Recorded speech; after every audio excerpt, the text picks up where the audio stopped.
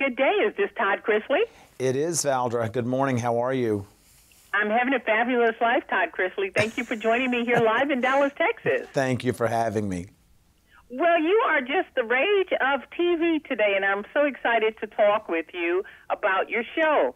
Tell me a little bit about your show. Set the platform in case someone in my listening audience doesn't know, but I think everybody knows.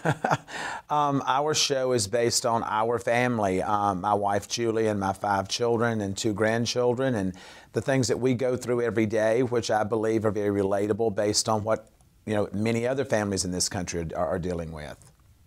Todd, I know wealth accumulation is what we're about, but you seem very wealthy. You seem like you didn't have a need like most of the people who are trying to get to be bigger and better than they are. Why did you consent to do the show?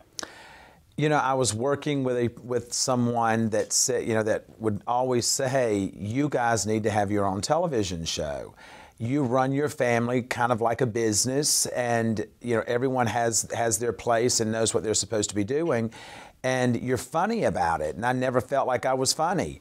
So just to appease Annie, the young lady that I was working with, I agreed to do a sizzle reel, and at that point, they came and shot the sizzle reel and put it out to 10 different networks, and we received 10 offers. So at that point, I felt like, well, maybe there is a message here. But no, I did not do it for the financial gain. We're opening up several new businesses, and I agreed to do it because of the marketing aspect of it. What do you do for a living that allows you to take time from your business to do this? I'm not taking time. I'm still doing my businesses. We have, my wife and I have several businesses, but which all basically, revolve around real estate. Well, that gives you a great platform. So do you feel good about letting people know about your life? I think you're a great father. That's just my personal, because people don't parent anymore. Right. Everybody's trying to be your friend, and I don't understand that concept. Well, but you still parent. Well, Valder, you and I can be friends, but I'm not interested in being a friend with my children. When the good Lord gave me my children, it was for me to raise them. It was for me to bring them up as I would like for them to go out into the world and act and behave and do.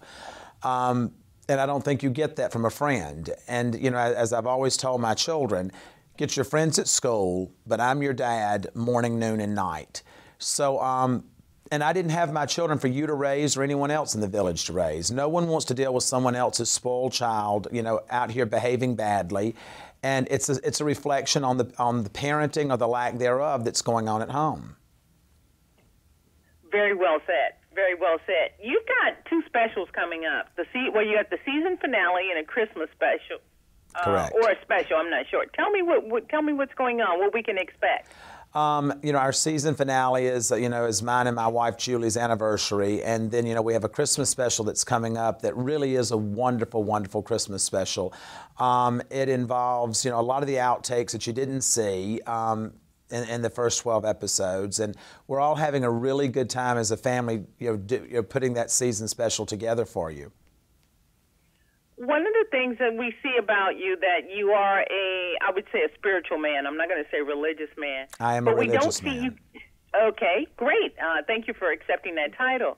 But one of the things we don't see too much on TV is people who do reality shows connecting with their faith, not unless it's really just that's what it's supposed to be.